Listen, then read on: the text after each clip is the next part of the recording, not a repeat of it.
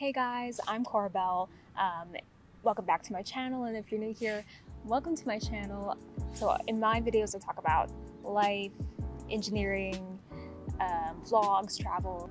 So today I'm going to talk about what are the top 5 most important skills that you'll need as a mechanical engineer. And these are things that I wish I knew back when I was like a student in college, something that I wish I've developed better, but it's okay, we live and learn, and that's why YouTube exists. So, without further ado, let's get into it. The top 5 most important skills that you'll need to know as a mechanical engineer. So, starting off with number 5, Excel. So, Excel and or programming. And I say this because in every internship and job that I've had, as a mechanical engineer or engineering intern, I've always used Excel. Whether it is trying to figure out, conducting a thermal analysis on a cooling system, knowing Reynolds number, or things like a trade study, trying to rationalize our thoughts, compartmentalize our thoughts, and figuring out which category of the design is most important to us, helping us move forward with the design. Or just any basic calculation that we need. Sometimes we just need a calculator, plug in the numbers, and then we'll get the output result. So, oh my god, that was long. Number 4. Oh no, we're losing sunlight. Okay, sorry, it got cloudy all of a sudden, guys. Okay, so number 4 is CAD, whether it's 2D or 3D. So in all of my internships, I've also had at least one task where it involves CAD.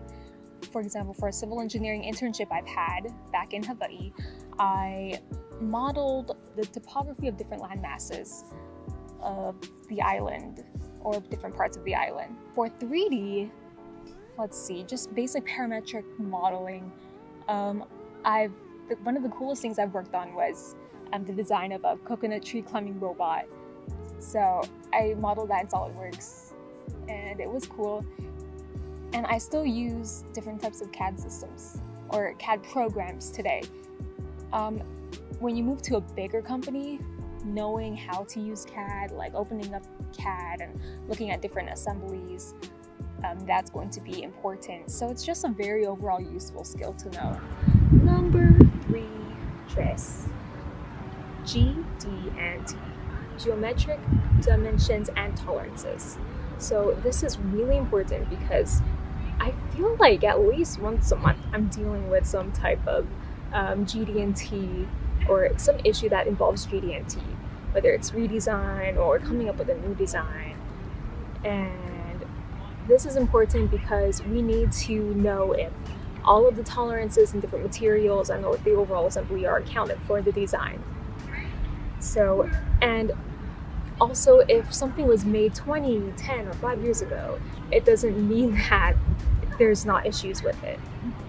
We might have to do another stack-up analysis now to figure out what's going wrong with the design. Why are we having these issues of things not lining up, for example.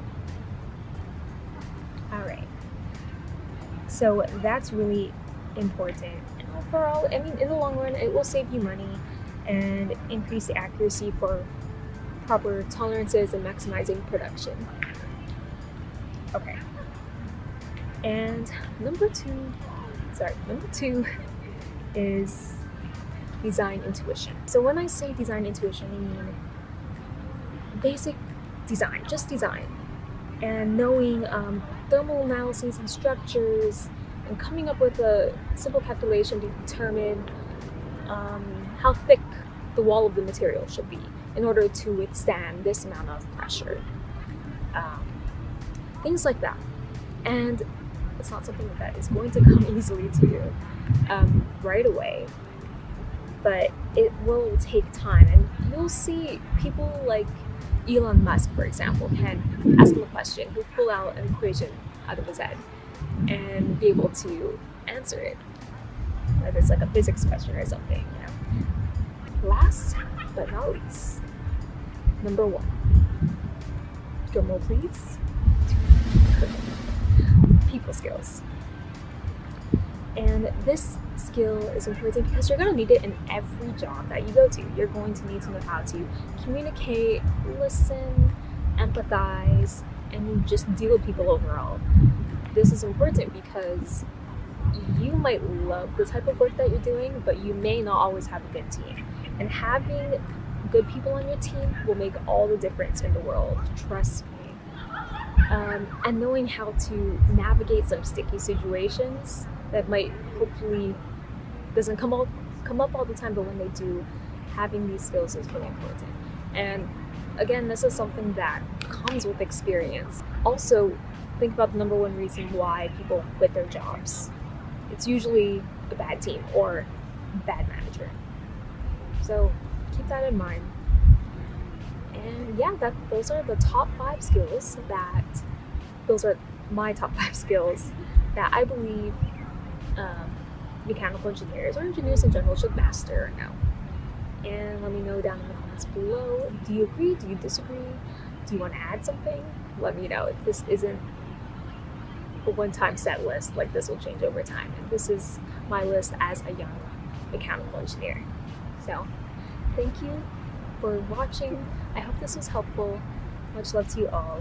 Manifest good things and aloha.